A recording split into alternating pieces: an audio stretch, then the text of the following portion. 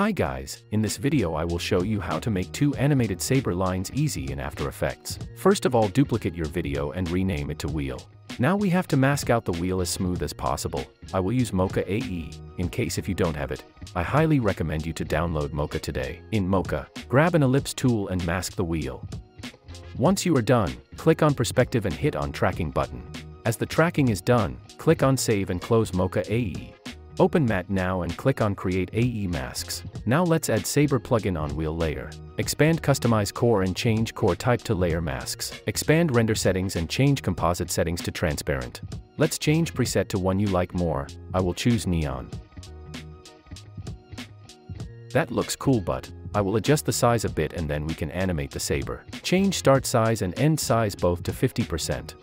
And now that looks better to me. Once you are happy with your saber line, we can begin animating it and making two saber lines. Change end offset to around 30% to make saber line shorter. Now make sure you are at the beginning of your layer and click on Mask Evolution stopwatch icon. Go to the end of the wheel layer and change evolution to 2. It means saber will rotate 2 times. If you set it to 3, it will rotate 3 times.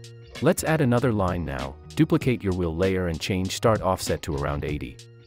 Then change end offset to 50%.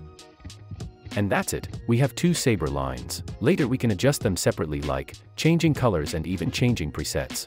For example, select one of the wheel layers and let's change the color. Now select your another wheel layer and change the color on that one as well. Hope this video was helpful. Thanks for watching and like the video please.